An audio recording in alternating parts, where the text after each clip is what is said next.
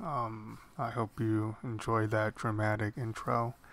Anyway, the meal pot for this dish is very simple. It's garlic, shallots, and these dried shrimp.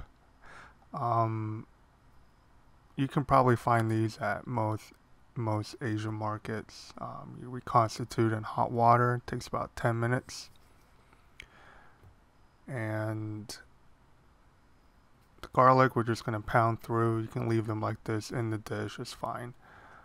The shallots we're going to dice a little bit more finely.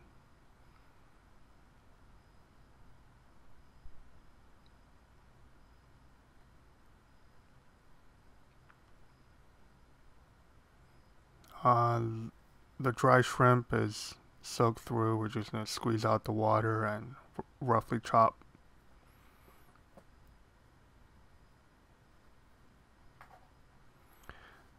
And we're just going to bisect the Si-Gua. That's what it looks like inside. And the skin comes off very easily. Uh, what I like to do is take off the ridge first while turning the vegetables, so I make sure I get a round peeled melon at the end. And instead of washing it, I'm just gonna wipe it down with a damp paper towel. I don't want this to soak up any more liquid. It's quite a wet vegetable to begin with. So we head and tail. Now we bisect and then quarter lengthwise.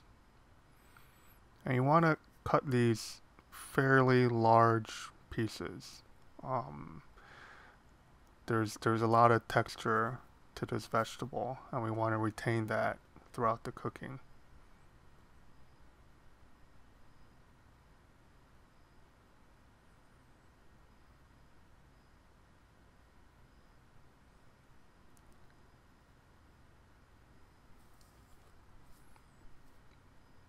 Okay, so there's your mise en place ready to go.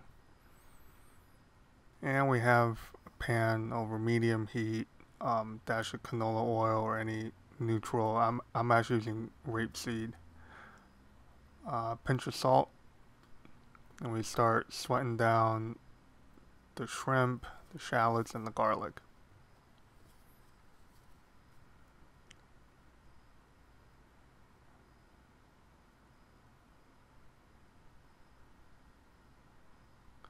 Now we want to season um, throughout the different stages of this dish. So I season the mirepoix. Now I'm seasoning the melons once they go in.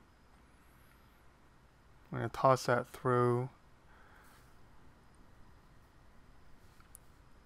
And then just a tablespoon of water to get the steam going.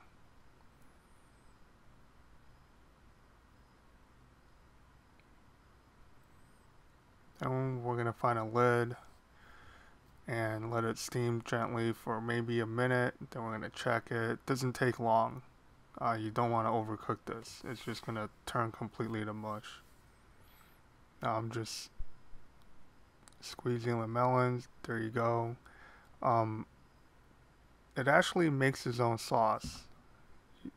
You see how there was that coating of, kind of shiny, glossy liquid, and we didn't add any sauce or any stock to this dish.